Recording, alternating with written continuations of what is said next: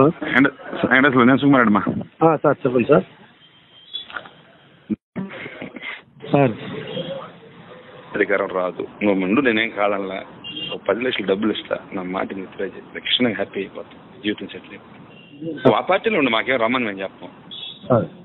10 ఇస్తా, అనిల్ పంపిస్తా, ఇలా నా మాట సార్. అది అంటే ఇంకోటి నేను చిన్న ఇబ్బంది చెబుతున్నా.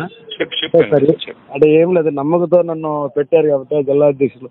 అంటే ఏమంటే నాకు భరత్తో చెప్పించేసాను సార్. నేనైతే డ్రాప్ అయిపోతాను. భరత్ నేను మాట్లాడే పరిస్థితి రాదు వెంకటేశ్వర. భరత్ ఏమైంది చెప్పేది అంటే ఏం లేదు సార్. అంటే మళ్ళీ నేను నాకు ఇప్పుడు దాకా మళ్ళీ అది వెంకటేశ్వర ఈ పార్టీలో భరత్ ఏ పార్టీ నుంచి ఏ పార్టీ మస్తాన్న దగ్గర వైస్ చైర్మన్ అయ్యాడు. మీ పసుపురెడ్డి వెంకటేశ్వర ఎన్ని పార్టీలు మారి బీజేపీలోకి వచ్చాడు. మేమున్నాం ఇంకా నిజాయితీగా ఒకే party, Congress party, YSR Congress party. నేను రెండో పార్టీ నేను పోలా ఎందుకు చెప్తానండి అంటే అసలు మాలాంటితో నువ్వు కలిసి ప్రయాణం చేస్తే నీ ఫ్యూచరే వేరుగా ఉంటుంది రాజకీయం. ఈ రోజు నువ్వు సహాయపడ్డాను వాడుకుని వదిలేను. సుకుమారి గురించి నీకు బాగా తెలుసు. ఎంత దూరమైన పోరాడతా, ఎంతైనా ఖర్చు నువ్వు వచ్చిపోయావు కదా, నా దగ్గర ఉండేవు కదా, నా కాడికి వచ్చిపోయావు కదా, నువ్వు మర్చిపోయా. నాకు మాట్లాడేవు, వచ్చేవు, ఎలక్షన్ ఇప్పుడు ఉండేవు, అన్ని చేసావు కదా. లేదండి లేదు. నేను అంటే వచ్చావు, కలిసావు నాతో. లేదు సార్, మనం ఒక రావణపాల దగ్గర కలిసావు అంతే సార్. అదే రావణపాలలో కలిసావు, మాట్లాడా నీతో. నేను మమ్మల్ని మర్చిపోయావు సార్ అన్న, రావా కలవా అంటే అసలు నువ్వేంది మర్చిపోయావు, వచ్చి కలుస్తున్నావు అని చెప్పా.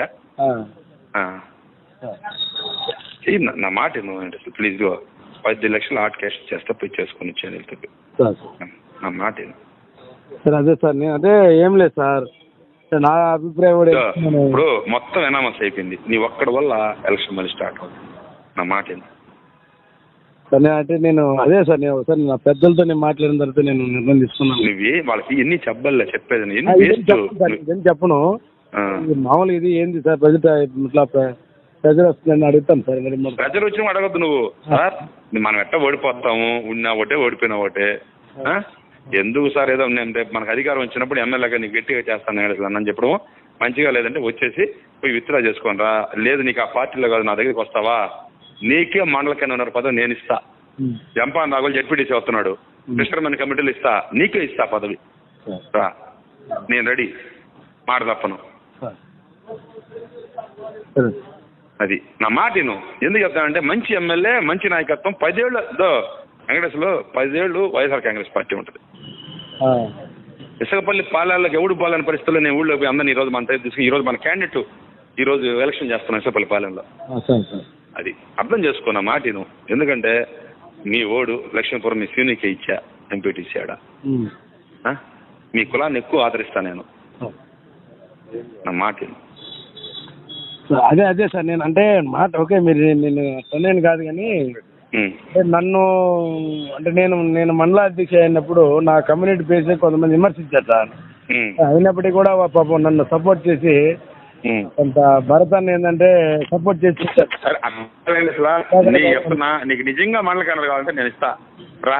రాజీనామా చేసి నా పార్టీ జాయిన్ గా నీకు ఎల్లుండి పొద్దున బాడీ రద్దు చేసి రావాలి సార్. నేను చిన్నప్పటి నుంచి కూడా అది బీజేపీ ఓపెన్ చెప్తున్నా సార్. నేను చిన్నప్పటి ఆర్ఎస్ బీజేపీ తెలుసు నాకు, తెలుసు.